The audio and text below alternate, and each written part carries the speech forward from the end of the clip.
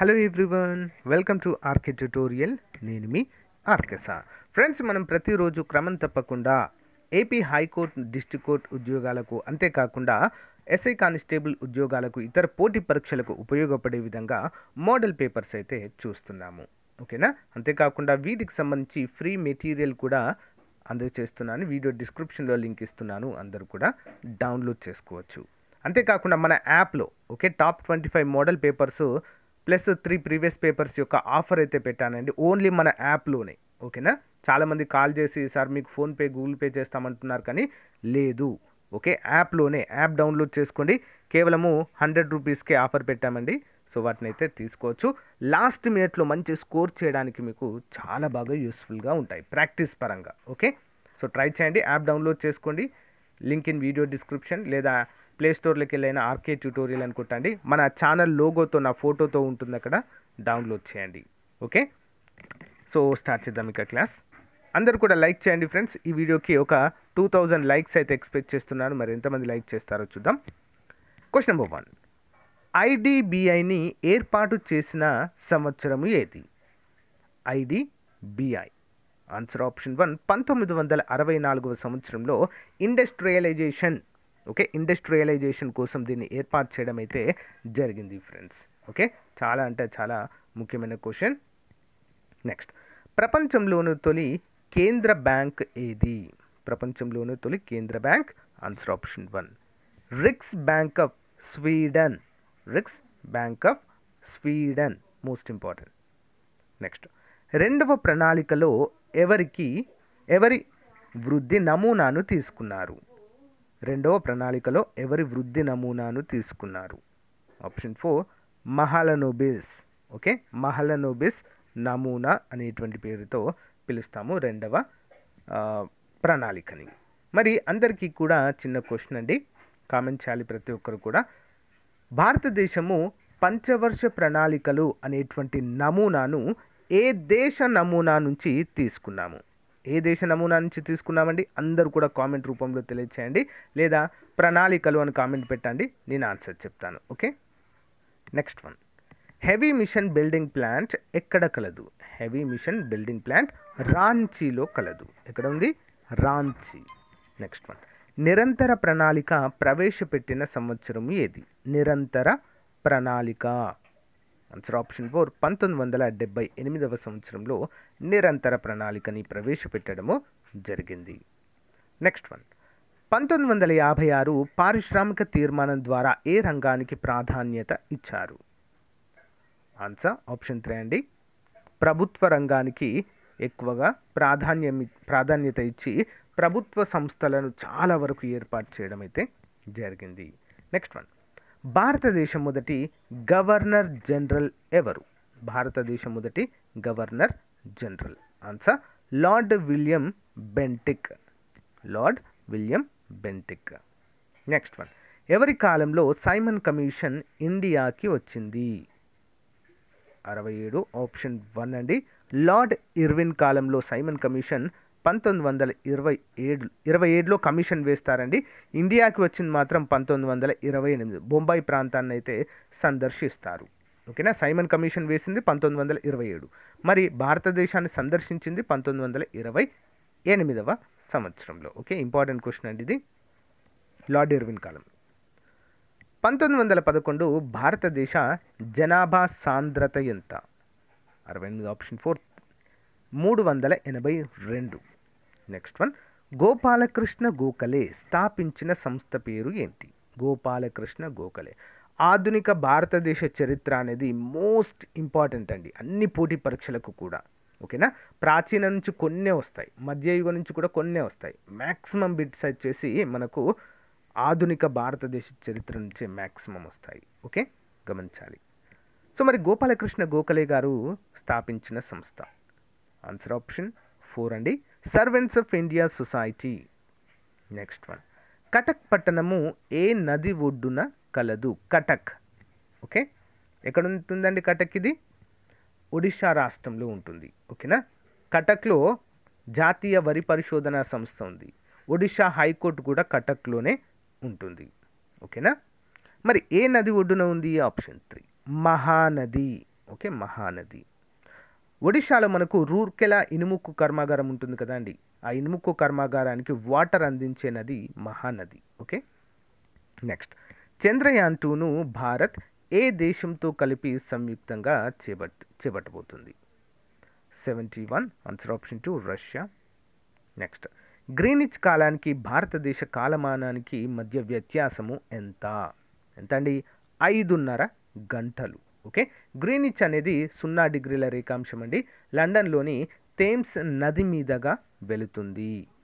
Important question. మరి అక్కడికి ఇక్కడికి మనకు 5:30 గంటల వ్యత్యాసం అయితే ఉంటుంది. నెక్స్ట్ వన్, భారతదేశంతో ఉమ్మడి సరిహద్దు లేని దేశము ఏది? ఉమ్మడి సరిహద్దు లేని దేశం. 73 ఆప్షన్ 2 అండి, శ్రీలంకతో లేదు. నేపాల్తో ఉంది, బంగ్లాదేశ్తో ఉంది, మయన్మార్తో ఉంది ఉమ్మడి సరిహద్దు. ఓకే, మరి శ్రీలంకతో ఎందుకు లేదంటే ఎస్, వాటర్ మాత్రమే ఉన్నాయి మనకు అక్కడ. ఓకేనా, వాటర్. మన్నార్ సింధు శాఖ, పాక్ జలసంధి. ఓకే, రామేశ్వరం అనేటువంటి ప్లేస్ ఉంటుంది అక్కడ, రామేశ్వరం దీవులు. సో కానీ భూ సరిహద్దు మనకు లేదు, ఉమ్మడి సరిహద్దు అంటారు దాన్ని. ఓకే, తిరోగమన ఋతుపవన కాలము ఏంటి? 74 ఆప్షన్ 4 అండి, సెప్టెంబర్ టు డిసెంబర్. రాణిగంజ్ దేనికి ప్రసిద్ధి చెందింది? ఆప్షన్ 3 నేల బొగ్గు. నెక్స్ట్ బాంబే హై దేనికి ప్రసిద్ధి చెందింది? ఆప్షన్ 2 పెట్రోలియంకి ప్రసిద్ధి. అల్యూమినియం ముడి ఖనిజము దేనిగా చెప్పుకోవచ్చు? అల్యూమినియం ఏంటండి? బాక్సైట్. బాక్సైట్. భారతదేశంలో అల్యూమినియం ఎక్కువగా లభించేది ఎక్కడండి? ఒడిషా రాష్ట్రంలో. ఓకేనా, బాక్సైట్ దీని యొక్క ముడి ఖనిజము. నెక్స్ట్ నానా జాతి సమితి స్థాపనైన సంవత్సరం ఏది? నానా జాతి సమితి. 78 ఆప్షన్ 3 1919 అండి. మరి దీన్ని స్థాపించిన వారెవరు? Woodrow Wilson. Okay, Woodrow Wilson. నానా జాతి సమితినే తర్వాత కాలంలో ఐక్యరాజ్య సమితిగా మార్పు అయితే చేస్తూ ఉంటారు. నెక్స్ట్ వన్, 1857 సిపాయిల తిరుగుబాటు ఏ ప్రాంతంలో ప్రారంభమైంది? ఎక్కడండి? ఉత్తరప్రదేశ్లో ప్రారంభమవుతుంది. ఉత్తరప్రదేశ్లోని ఏ ప్లేస్లో? మీరట్. 1857 తిరుగుబాటు. నెక్స్ట్ రక్షణ కవాట సిద్ధాంత రూపశిల్పి ఎవరు? రక్షణ కవాట సిద్ధాంతము ఎవరండి? ఏవో హ్యూమ్. ఏవో హ్యూమ్. ఎక్కడైనా విన్నారా ఈ పేరు? ఏవో హ్యూమ్ భారత జాతీయ కాంగ్రెస్ స్థాపకులుగా మనమైతే చెప్పుకోవచ్చు. ఏవో హ్యూమ్. మొట్టమొదటి అధ్యక్షులు ఎవరు భారత జాతీయ కాంగ్రెస్ కంటే? ఉమేష్ చంద్ర బెనర్జీ. బ్రిటిష్ గవర్నర్ కాలంలో ఏర్పాటు చేశారంటే లార్డ్ డఫ్రిన్. ఓకే, కవాట సిద్ధాంతాన్ని కూడా ప్రతిపాదించిన వారు ఏవో హ్యూమ్.